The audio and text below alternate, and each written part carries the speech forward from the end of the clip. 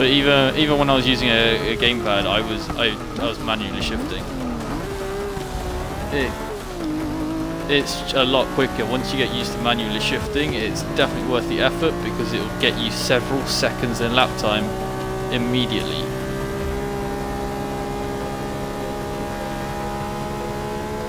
Because when you're auto shifting, I mean, the game makes it easy for you, but it does it at the expense of it doesn't let you stay in the power band for very long, so it shifts you up way earlier than you need to. Okay, that is what I need to do in that chicane. Keep asking me questions, it's working.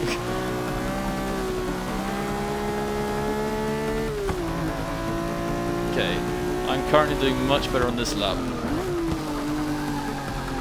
Oh, that's just rolling it wide. I'm ahead of Wapak's Drivatar though, or Ghost. Oh, it's so slow up the hill. Okay, now's when the pressure kicks in, because I'm ahead, and I won't be for very long.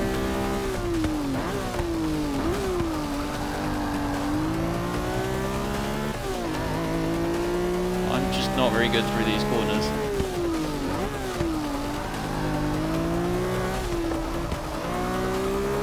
Oh, that was bad, that was so bad.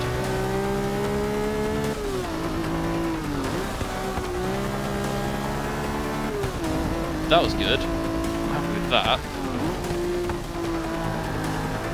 No, I've lost acceleration. This should be a decent time. I guess this is a 52.6. There we go, 52.678.